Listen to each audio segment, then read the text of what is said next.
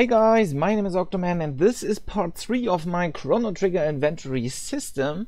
In the last part we were actually creating those little transforms to go through the inventory itself and make sure that we are able later on to click on those or actually make them react.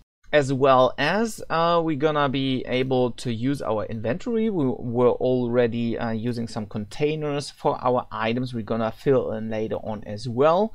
And of course we set it up all the organized pieces in here for that little icons. But as I already see, I just didn't copy it.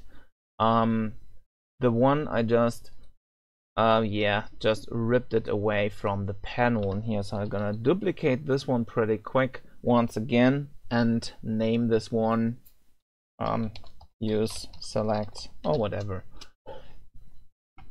and I want to make sure that I drag this one all over by holding down the shift key to at least the same position or about the same position where it have to be. Okay, so what we want to do in this part is we want to navigate through all that infos. Like we want to activate the info or the inventory panel only when we have selected the inventory piece in here, and same for the equipment. When we select the equipment, we want to make sure that we hide the options panel and we are able to navigate through all of that stuff in here. Actually, the navigation for this one is going to be later on or a part of later on, but currently we're gonna set up everything for this so we are able to navigate through that no matter what. So we are actually later on also as well able to use some equipment if we need to. But for now we're gonna go into and create the inventory itself and start with the inventory or the options or whatever it is called for you. Navigation in this case. Okay, so what we want to do is we want to create a new C# script, but beforehand I want to create a new folder called scripts, and everything according to my inventory system is going to land inside scripts. And maybe you want to create another subfolder, everything about inventory system, like that.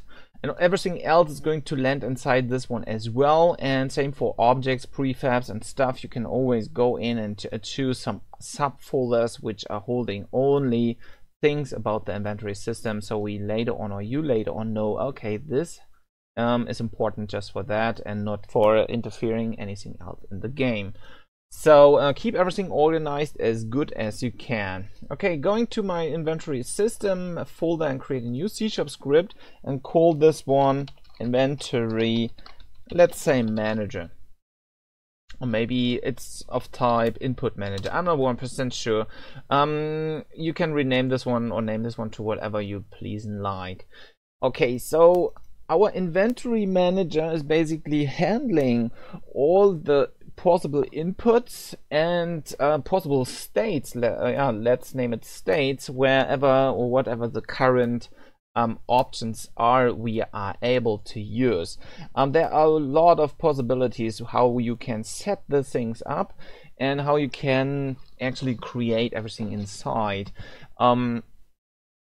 So what we need, of course, is we need to know where the options are, what the options are going to do, and we need to determine when are we in that options. And doing so is actually we could create a little finite state machine for this one, so we actually know the current state the inventory manager is in. What does it mean? We can use an enum, for example, to do so. Which is determining, okay, what's the current input in that particular state and what's going to be happening in update when we are selecting a specific or moving our cursor around by using some, I don't know, weird inputs like using the arrow keys or the joypad input or whatever you please and like. And the inventory manager is taking care of what we are currently doing and what the current option is we are in. So what we can do once again is we can create an enum for this one, and this enum is going to make sure that everything is running correctly. Well, actually, I hope so. So let's get started with that. It's going to be a public enum, and this enum is going to be actually our inventory states. Inventory states. You can also name this one option states, since this is not just the inventory at all, but also holding equipment and so on and so forth. And depending on whatever the state is we are currently in, we want to do everything what the state is going to let us. So we can actually encapsulate everything inside a specific state. So for example, when we are pressing the menu or we're gonna open this one, we're gonna have just the pure option state, which is going to be the little panel in here. This is going to be the little options panel. So we need a state for this, okay, that we know our finger, for example, the horizontal finger is not visible, not usable, and not doing anything at all. But what we want to make sure is that our vertical finger, for example, once it's going to be inside that, is going to hop to the first position and here, and also setting up that when we are pressing something in that particular option state, for example, pressing on this, we want to disable the options panel and want to make sure that we are able to navigate through the equipment panel.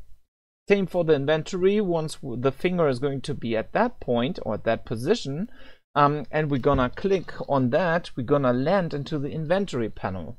So everything of that, which I tried to explain in here in my little markup as well, that when we are pressing on this, it leads up to this one. If we want to select this one, it leads up to the inventory panel, and we can do that with all the options later on as well if there are any.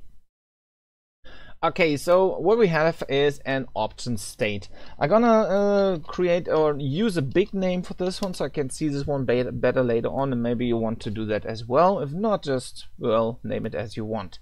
Okay, so this is going to be the state of options. The next state we're gonna have is maybe the equip state or equipment. This is going to be the other panel. You can also name this one options panel. And you can name this other one equipment panel with an underscore, of course, in between, like this. Don't forget to use commas after the states you're gonna create, and we're gonna have an inventory state or inventory panel.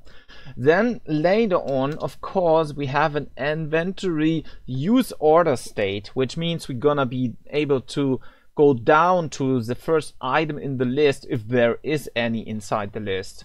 So we're gonna later on create that inventory system, and we are able to navigate through that possible items and use all of their transforms we just created beforehand. So we are able to switch those items and do whatever we want inside of that. Okay, so for now, I believe we're gonna keep that. Maybe we're gonna use inventory underscore use, and we're gonna have later on inventory underscore order or organize, like this. There will be more states, I believe, when we are going inside and doing something like equipment panel, where you want to equip items, or you show item info, or where you show character info, and so on and so forth, depending on what the current selected character is in the list. So there might be more later on. Again, this is just the base of everything in here. Okay, since we have that enum right now and we are able to go through that options, we need to determine what the current option is. And in this particular case, we need to say we create a new variable of the type the enum name is. In this case, it's going to be the inventory states, and we're gonna call that or create that with a small I and inventory state. So this is representing just one state. The cool thing about that is that we are able to select this one directly on start and determine where that is. Another state might be an offline state, so or something like disabled. So we know in that state when the inventory is going to be disabled, then we don't show anything and nothing else is going to happen until we're gonna enable this one and land basically inside the options panel to do stuff around. So disabled is going to be just kind of some kind of idle state in here. Now we need to determine what is going to be or what is going to happen in those particular states. At first we need some references to all the items or all the navigation pieces we're gonna have. The first one is a public game object. And this game object is going to be our horizontal finger. Then we're gonna have a vertical finger, since we also have a vertical movement and stuff, or the vertical finger, which is going to be used for the equipment and inventory selection in here. So what we want to do is we want to create a vertical finger. So what we need to do, of course, is we need to populate those fields in a moment when we are going back into the inspector and drag in those fingers directly in that. What we need to do is we need to keep track of whatever the current state is. We can do that actually directly in the update loop, but I guess I don't like that. So we need to do that a bit different, or maybe want to do that a bit different, since update only handles whatever the inputs are.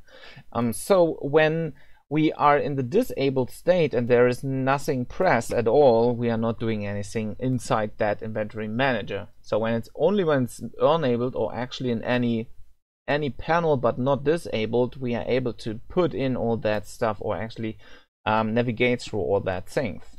So I believe we're gonna create a lot of helper functions which are helping us to organize everything. And of course, we need a list which is holding all the infos, or actually the options for us. So the first one is going to be a list of type transform or a game object. I believe we're gonna take the game object, which is the options list. Yeah, let me just call it options list.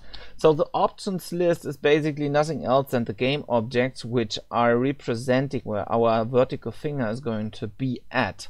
At the same time, it is representing an index, an integer index. So we can determine, since we hard code this one now and it's not going to be, well, yeah, kind of dynamic, we know, okay, the option 0 is going to be our equip option, and that is what we're gonna need or use later on to determine where we currently are and what we have selected. And the options list is of course a new list of type game object, open close parentheses and close the line with a semicolon. So when we are navigating through the options, when the options are active, we want to inherit, or actually we want to enable or disable, or well, increment and decrement whatever the integer is, and depending on that we want to set our vertical finger to the game object's position according to the list, and of course store whatever that option has been, so we're gonna be able to select the correct panel. Okay, so what we want to do is we want to create a little helper function for this, I believe, so we don't mess up update completely. Well, at least not at the moment. I just call this maybe options select. We only call options select when we are actually have an enabled state, or when we are in the options panel. So what we create is in our update loop a little switch which is switching through the inventory states, and according to the states we are able to react. So let's start with that. So we're gonna create the switch first. So what do we want to switch is actually nothing else than the inventory state. So we want to know what the current inventory state is, and according to this we're gonna change everything. So in case the inventory state is going to be disabled, well, we don't want to do anything, so we say colon break. Break means we're gonna end whatever is currently in here. So this is basically just an idle state, as I already explained before. In case of inventory states dot options panel, we want to do something, so colon, let us a bit of space and break as well. The next one is going to be our inventory panel. We want to do something when we are inside as well. And of course, we want to end this one always with a break. There's no default state in this particular case, so we don't need the case default, I believe. So default is basically nothing else than just disabled. Well, at the least for the moment. Okay, before we go into that switch, we want to see if the inventory is enabled or not. But since currently we have this enabled, we don't want to touch that. Well, at least not for the moment. But we can actually change from our current disabled state to the options panel state, for example, when we are hitting a button. Okay, but we're gonna leave this for now as it is. So when we are hitting or going to be inside the options panel state, we want to check what the position of the first option is and set the vertical finger to the options list first position. So once we are inside, also we don't want to repeat that the whole time, except we're gonna have an integer or a number which is controlling the options list. Okay, and that's what we're gonna do at first. We want to have an integer calling or saving the current options list state. In this case, it's going to be a private one, since we don't need this in the inspector, of type int, and we're gonna call it current option. So we're gonna have another integer later on as well for the inventory, and I believe there will be another integer later on also for the other options we're gonna be able to loop through. So we need to organize all of that stuff later on a bit so we don't confuse ourselves. So the current option is usually set to 0 at first. We don't need to do that by hand in here. Usually it will be automatically 0. But again, what we want to do is we want to set the options panel in the first place to whatever the options list is. So we say vertical finger dot transform dot position is going to be equal to whatever the options list in square brackets current option is going to be dot. And since it's a game object, we need to say .transform the position as well. So we set this one automatically to the first position, whatever currently is inside the options list. And the options list again is going to hold this little icon in here. And this is updating the whole time when we are not doing anything, since we are in the update loop. What we can do is, before we set this, we can manipulate whatever we want to have happen inside the options panel. And since there are a lot of possibilities we can do in here, we might want to bring this all to our options select one.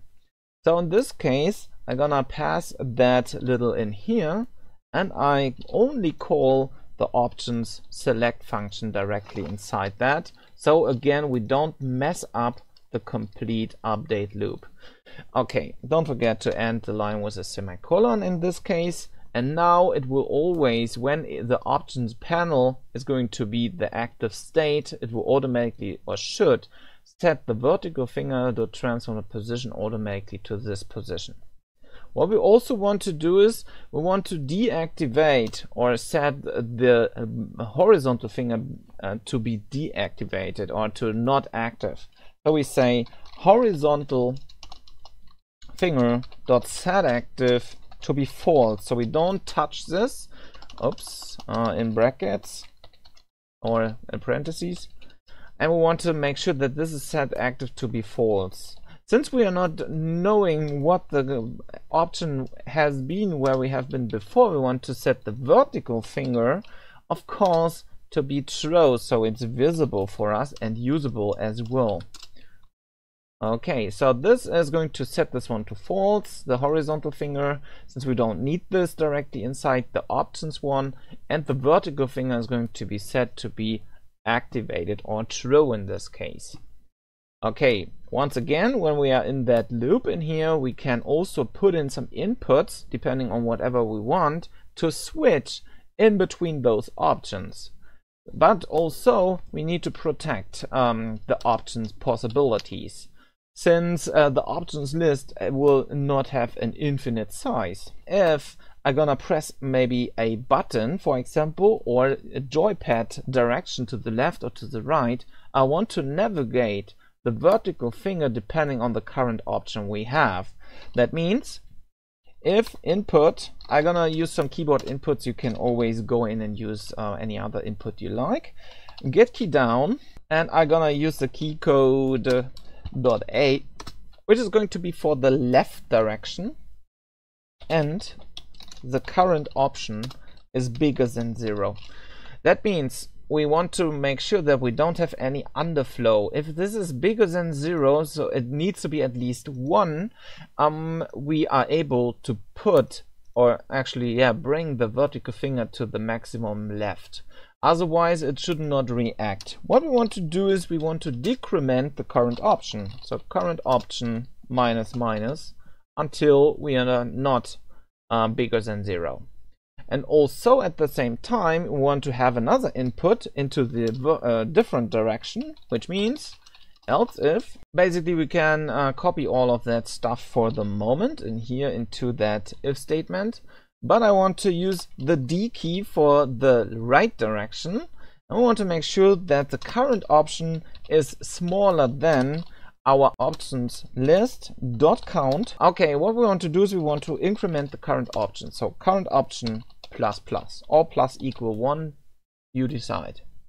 Okay, so let's go to Unity and see what's happening when we are inside. And of course we want to make sure that we don't have any errors according inside the system.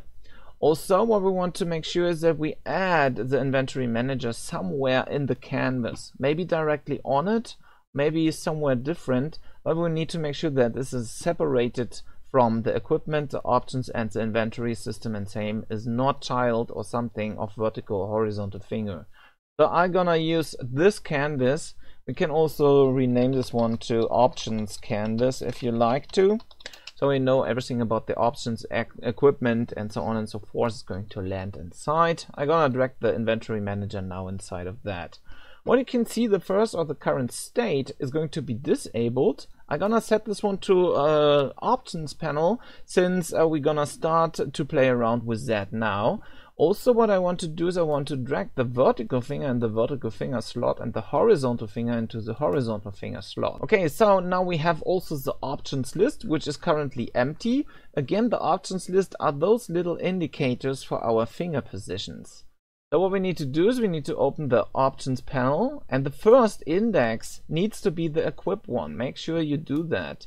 And put this one directly into the options list. Same for the inventory. Take the inventory select and put this one into the second one. So now we have all options we're gonna have inside, and when we are now pressing play, we should be able to see, well, that there's an unassigned variable for our horizontal finger. Okay, something went wrong there, so we're gonna put again the horizontal finger in here and the vertical finger in there. And I believe I saved the scene pretty quick and press play now.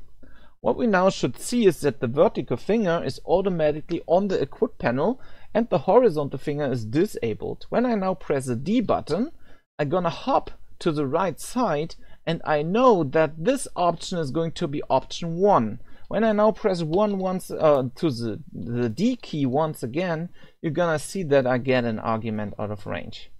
Okay, so that means we're gonna have to implement the -1 inside the second else statement as well. Don't forget to save the script, and let's try again. So again, we're gonna start at position 0, we go to the right, and depending on that, we are not able to overdo it, and same for the other side, we are not able to underdo it. Since this is working now, we can actually go in and add all the panels directly in some kind of placeholders, so we can switch those panels on and off depending on what options we have chosen, so we can switch back and enable and disable the inventory panel if it's needed. Same for the equipment panel and the options panel as well. So what we need is we need to have access to all the game objects. So the first game object is going to be the equipment panel. Next one is going to be another game object, which is called options panel, which is just a small one where we are choosing the options. So the next one is going to be our inventory panel as well. Since I want to have this one a bit organized inside the inspector, I'm gonna implement a header tag, which is just going to be showing us what the stuff is which is coming after this particular header. I'm going to show you this one in just a second. So we say header, open close parentheses, and inside we can actually write any string, and in this case it's going to be maybe something like panels. Maybe we want to go and pass in another header in the line in between the panels and the fingers, so we can actually say those are all the fingers we're gonna have in here, or pointers, whatever, call it whatever you like. You don't need those headers, it's just additional, so it's looking better in the inspector. So going back to our options canvas, we should see that there will be the headers and of course our panels for the game object placeholders, where we can see the actual panels. Okay, as you can see now here, we're gonna have that bold text, which is the header of the particular region which is coming after. So what you can see, it's equipment panel, options panel, inventory panel. And those are the objects we're gonna pass over right now. So the first is the equipment one, second is the options, and the last one is going to be the inventory panel. Don't forget to save in between, so the scene is actually going to be set up like that. What we now can do is, while we are switching in between those states, as I already explained, we can enable and disable the corresponding panels to whatever we want. So for example, if we are in the options select, we don't want to see the inventory panel. So what we can do is by just writing down inventory panel.setActive to be false. So we want to make sure those this inventory panel is not seen when we want to be in the options select. Same for the other ones. We want to make sure that we are able to see the equipment and the options panel. So we're gonna make sure that we set those to be true at that point. So equipment panel.setActive, in open close parentheses, we're gonna say true. And the same for the options panel. So options panel dot set active, open close parentheses, and inside of that we're gonna type in true as well. So we actually set the vertical finger to be true, the horizontal finger is going to be false since we don't use that at the point. And of course we're gonna go through all the inventory panels, and or at least for the moment all the current possible panels, and set them to whatever we want them to be.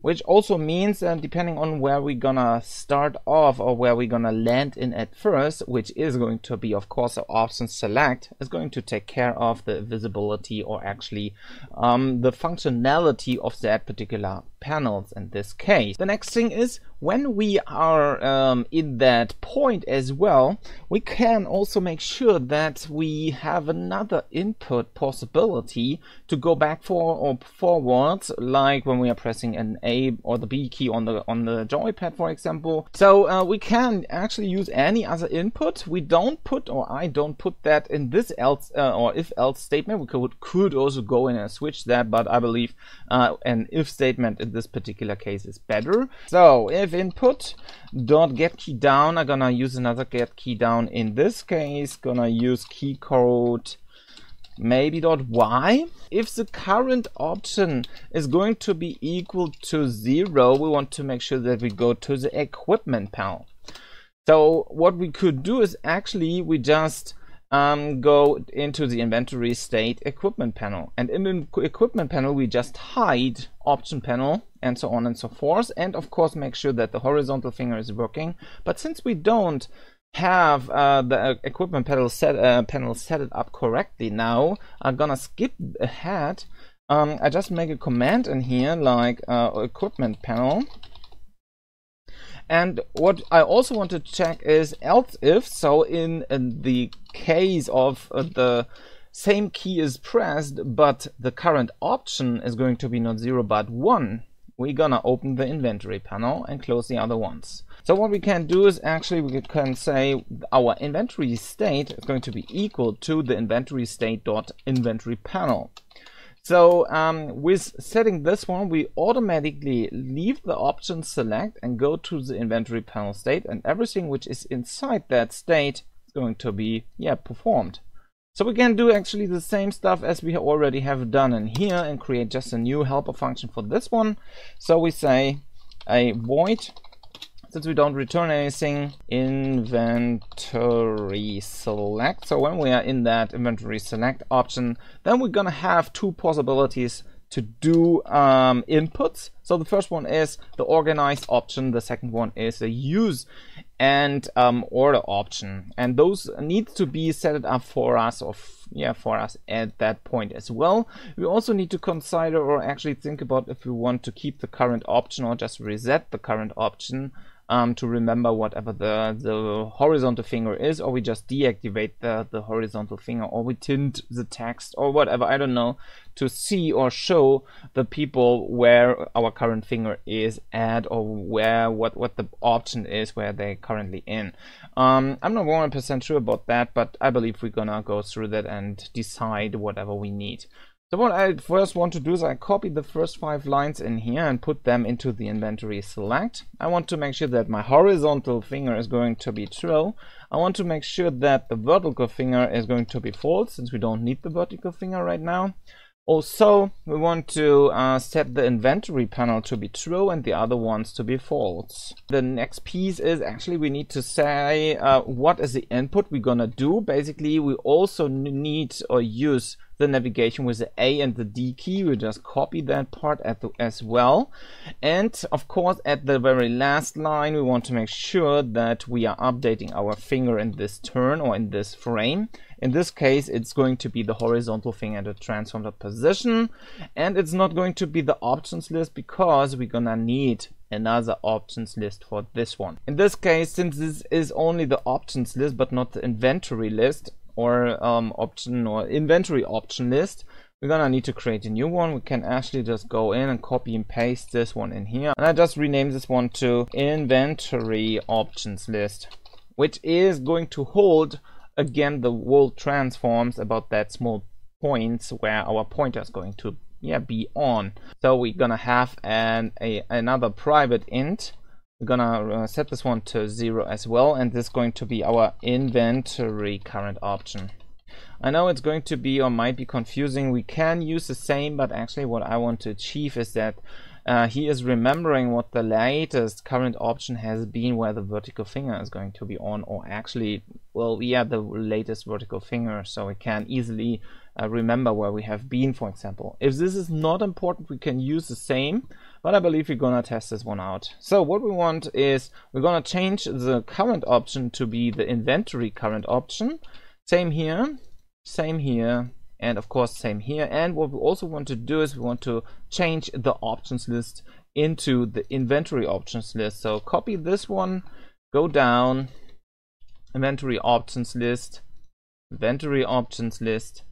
where else? Well, also what we need to do is we need to change the current option in here to be the inventory current option in there.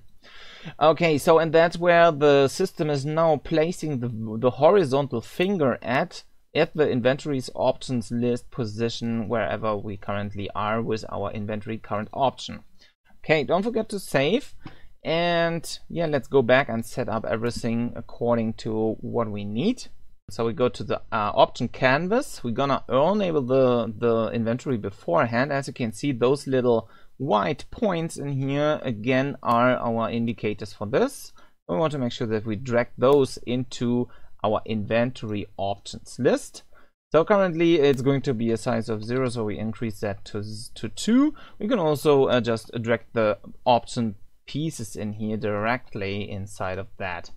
Okay, so we have the options panel. Inside we have the use select and the organize. I believe we're gonna rename this one to organize select as well. I can actually just go to the options canvas, activate that little lock symbol in here. So this piece of this inspector is going to stay the same. Now we can multi-select the organize select and the use select and drag them directly inside of this. I believe you are gonna do that once again with the size of 0, so I actually just drag this one directly on the name in here. If you don't like this possibility, you can also go and drag them directly into the slot one by one. Okay, so deactivate the lock symbol once again, and press play. What we should see is, now that we already have set it up everything, well, actually I hope so, the system should automatically show us the options panel no matter what has been. Since we are still in, since we have set this to be default when we are in here. So we can go into left and right, and usually we should be able to press the Y button to show the inventory panel, but it doesn't seem to work. Now I believe we need to call the function, of course, at first, because we just set the inventory panel state, but we do not call the inventory select function inside the inventory panel. So we do that as well. Don't forget to save and go back, and let's test once again. So we're gonna have those. We're gonna press Y. Now we are in here, but as you can see, the organize is the one option which is in front. I want to make sure that I switch those and make sure that the organize select is going to be the second option and the use select is going to be the first option. So we always start on the left. The last piece I want to do is I want to create a prefab out of this options canvas, since everything which is currently inside will basically not change except the stuff which is directly in the item panels, scroll ranked and spacer. I want to get rid of all the item holder game objects. I want to let you know that I will upload the complete packages according to wherever the current state of the tutorial is going to be onto my website, so feel free to check this one out. Thanks for watching the tutorial. I hope you enjoyed it. Don't forget to subscribe to my channel if you haven't already. Thumbs this video up if you like it, and feel free to become my patron or donate by using PayPal to support me and my channel in the future. All links will be below in the description. See you in the next tutorial. Bye bye.